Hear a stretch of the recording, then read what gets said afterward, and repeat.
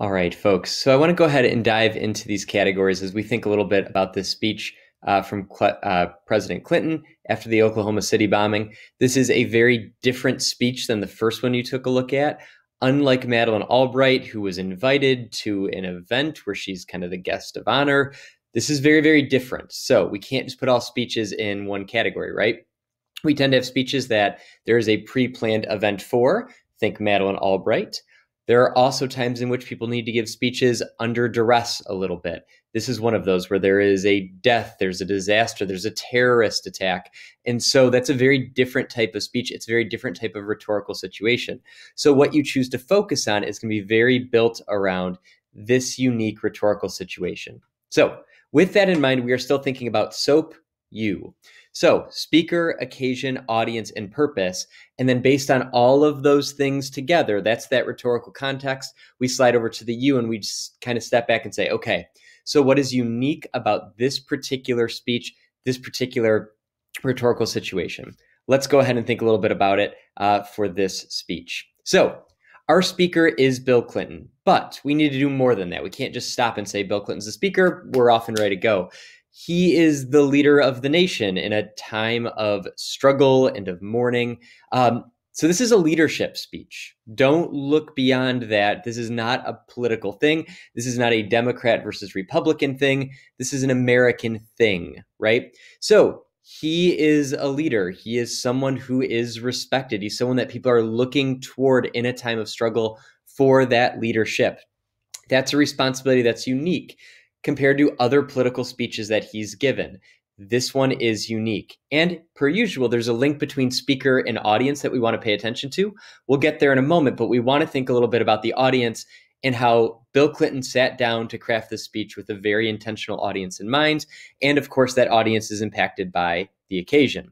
So this was an act of terrorism. And so while Clinton had some time to prepare the speech, it's not an event that he was necessarily prepping for, of course. People are hurting and fearful. So that occasion plays a really big role here, right?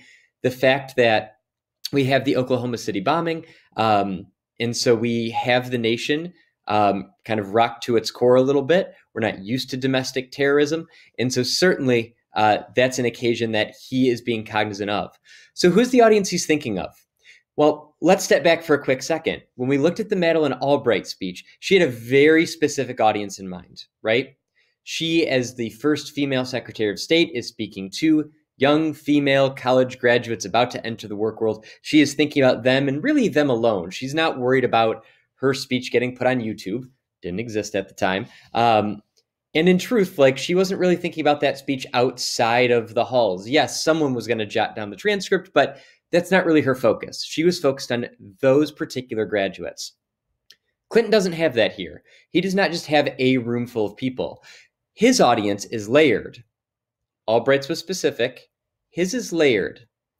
Two types of layers here. The primary layer is the people right there listening to him, the people of Oklahoma City, the people who are directly impacted. He certainly needs to address those individuals. But he's also the president of the United States in a time of mourning, a time of attack.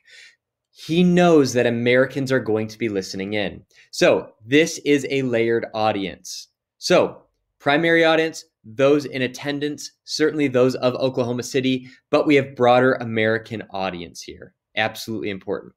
So purpose, what is it that he wants to accomplish? Yes, he wants to comfort. But there's more than that. If all he was trying to do is to comfort, you wouldn't see some of what we have in the second half of this speech, where he doesn't just say, it's okay to feel this way. He actually tells us some ways that we as Americans should move forward, right? And so I think that that leads us to a little bit more specific of a purpose. So we can't just stop at comfort. In the same way we can't stop at Bill Clinton, in the same way that we can't stop at the occasion being the bombing, and we need to kind of add some layers. In the way that the audience, we can't stop at people of Oklahoma City, we can't stop with that purpose. He does more than that. He is making an argument about how Americans should move forward.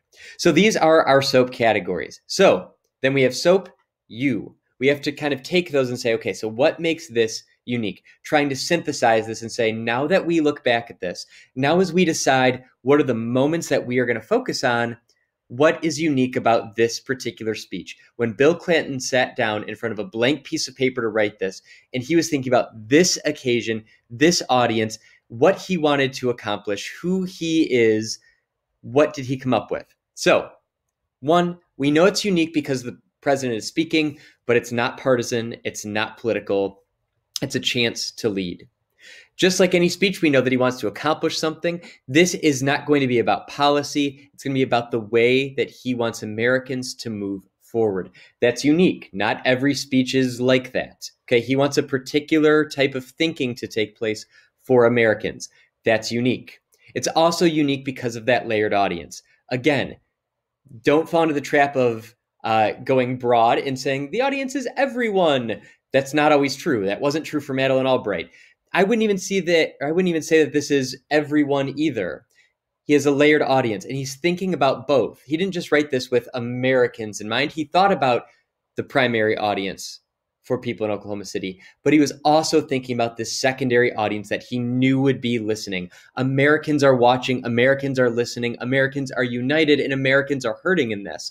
Different layers of those. He's got to be cognizant of both, but that makes it unique. So with that in mind, folks, return one more time and really hyper focus on what are the choices that he made as he sat down in front of that blank piece of paper with this unique situation in mind. Best of luck.